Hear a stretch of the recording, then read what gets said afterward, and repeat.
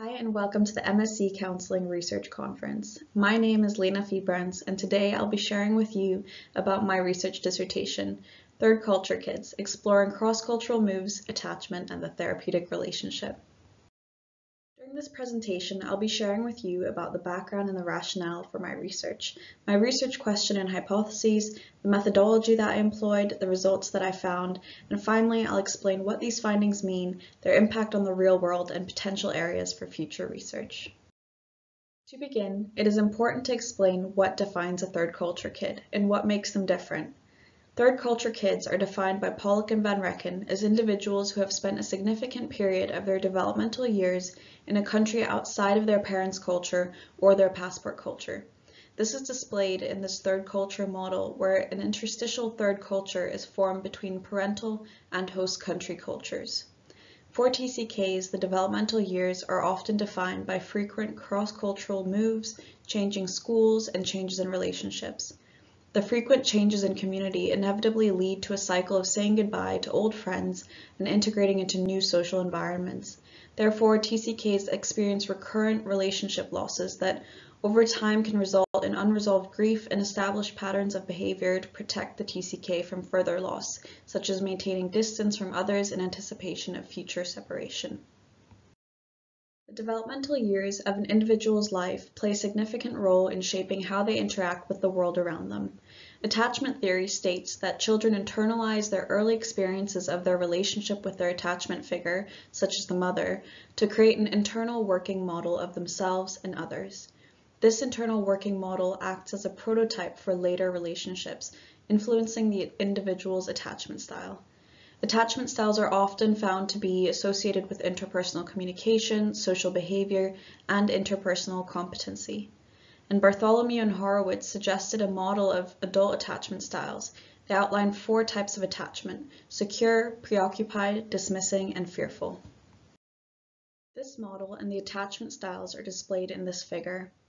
As can be seen, secure attachment is comprised of a positive model of the self, characterized by low levels of dependence, and a positive model of others, characterized by low levels of avoidance, and this allows the individual to be comfortable with intimacy and autonomy. Moving on to preoccupied attachment, associated with a negative model of self, meaning high levels of dependence, and a positive model of others, meaning low levels of avoidance, and therefore the individual tends to be frequently preoccupied with relationships. Dismissing attachment is composed of a positive model of the self with low levels of dependence and a negative model of others with high levels of avoidance, and this kind of individual may be dismissing of intimacy and counter-dependent. And finally, fearful attachment involves a negative model of the self and others, meaning the individual would have high levels of both dependence and avoidance, and as a result, they may be fearful of intimacy or socially avoidant. While attachment theory states that attachment styles are formed during early childhood, research suggests that attachment styles continue to change and develop and remain dynamic throughout one's lifespan. Furthermore, research has recognized the value of adolescent friendships and their relationship with long-term developmental outcomes, including psychological well-being and the quality of adult relationships. Therefore, it's evident that the developmental years contribute substantially to an individual's well-being and their ability to build healthy relationships. The effect of a highly mobile childhood on attachment is particularly relevant in the context of counseling due to the significance of the therapeutic relationship.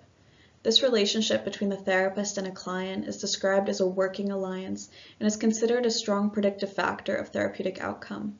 The quality of a working alliance can be influenced by a client's attachment style as it determines how the client approaches the therapeutic relationship. And studies report that clients with secure attachment styles formed effective therapeutic relationships, while clients with fearful attachment styles experienced problems forming a strong alliance. Additionally, clients with dismissive attachment styles formed a superficial relationship with little self-disclosure and reported experiencing a deteriorating relationship towards the end of therapy.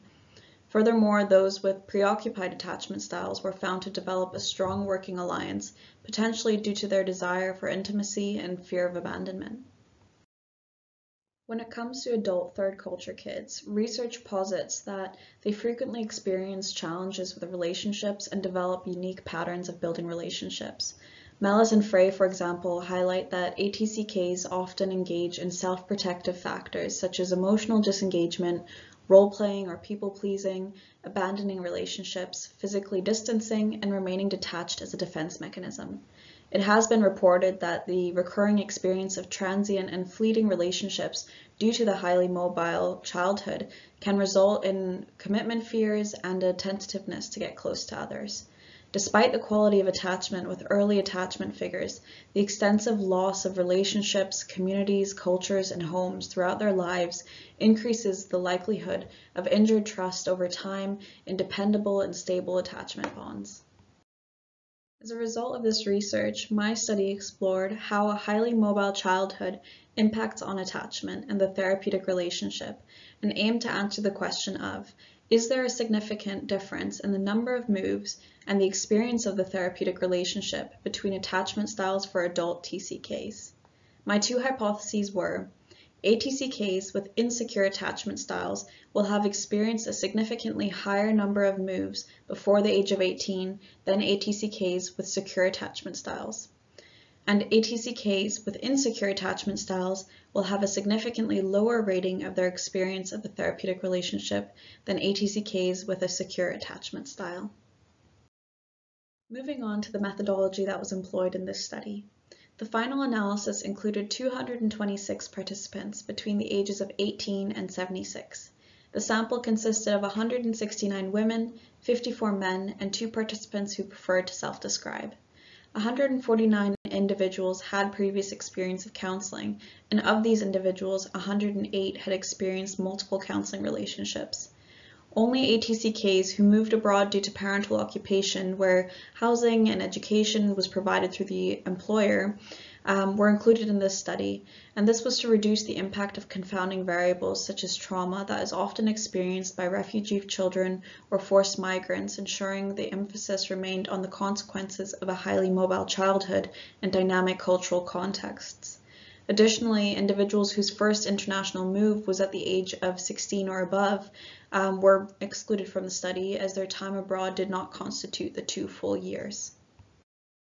This study adopted a between subjects research design.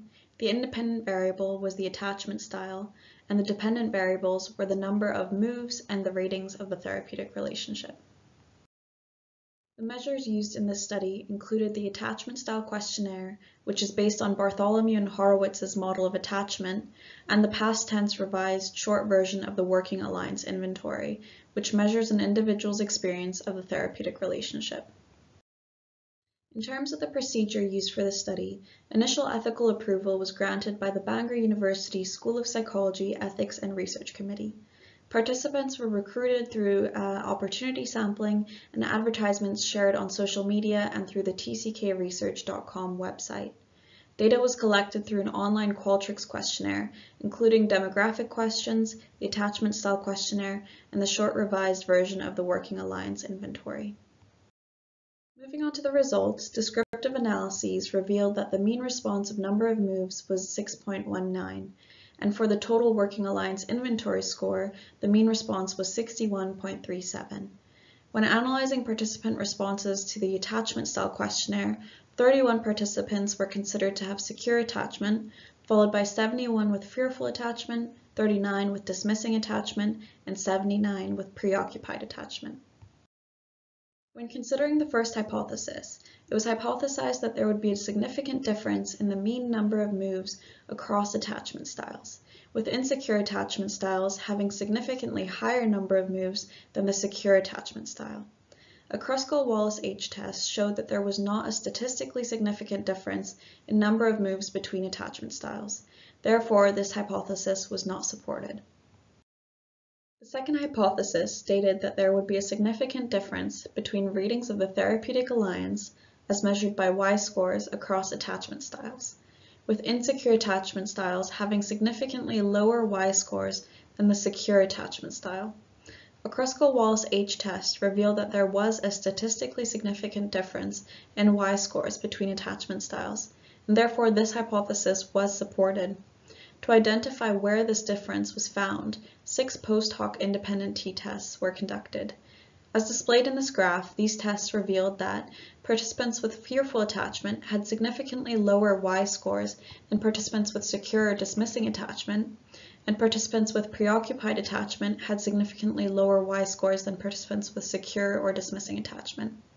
There were no statistical differences in Y scores found between participants with secure and dismissing attachment or participants with fearful and preoccupied attachment.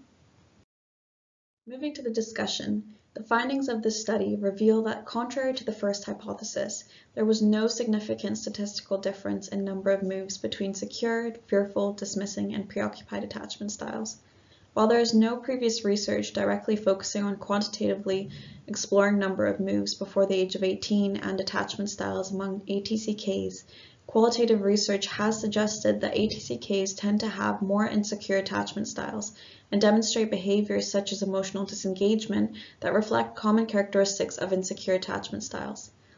The contrary findings of this study may be due to differing participant samples or research methods. However, they may also reflect the complexity of attachment styles and ATCK experiences. As attachment theory states, attachment is primarily formed with the main attachment figure, often the mother, in a child's life.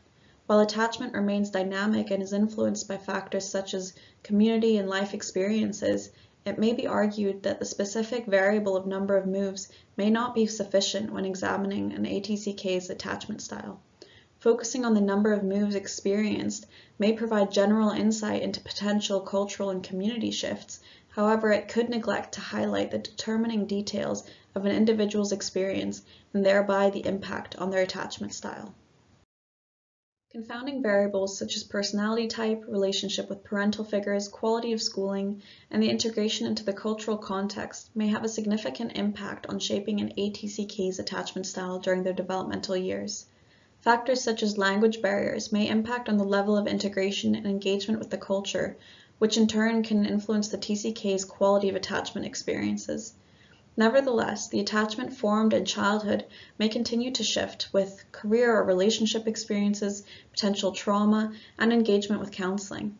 However, these factors cannot be controlled within a study while maintaining its ecological validity, and thereby may overshadow the influential element of number of moves. This could indicate that an ATCK's attachment style may be more greatly influenced by the quality of their cross-cultural moves and experiences as opposed to the quantity of them.